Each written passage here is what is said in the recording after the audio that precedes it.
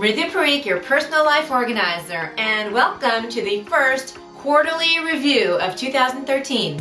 This is a summary of all my tips and strategies from the last quarter, because sometimes you just need reinforcement or a reminder of a project you meant to get to but you didn't, or you started and you haven't finished, or just a blog post that you need to go back and watch again. So enjoy, and I will see you next week with another new tip on how to keep your life organized.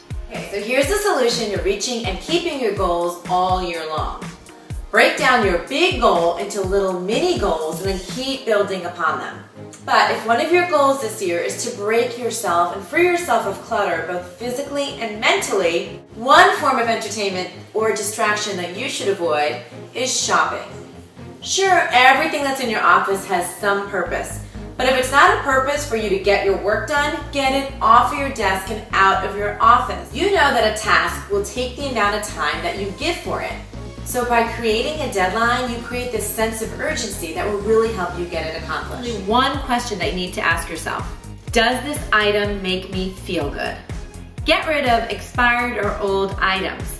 What about those condiments, like that barbecue sauce from last summer? I think it's time to cut the cord, my friend.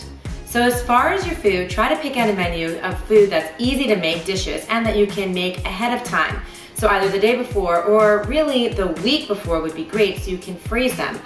That I can achieve my goals, waste less time, get more done, get to places better, and ultimately just be happier. Family, make this a family affair every evening.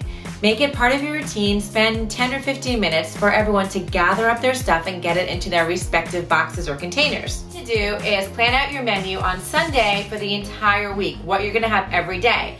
Then this will help you a lot with your grocery shopping time. You'll spend a lot less time in your wallet. So basically, all the information you have in your wallet, you can keep it stored right on your phone. So you have access to it anytime, anywhere, completely convenient and secure. After you've gotten everything out of your purse, divide up your stuff in like categories. So get all your makeup stuff together, maybe get all your writing stuff together, like a pen and a notepad. Thank you so much for watching, and please don't be shy to leave a comment below about which tip really resonated with you or that you were happy to receive a reminder about. And I'll see you next week. Bye! Ooh,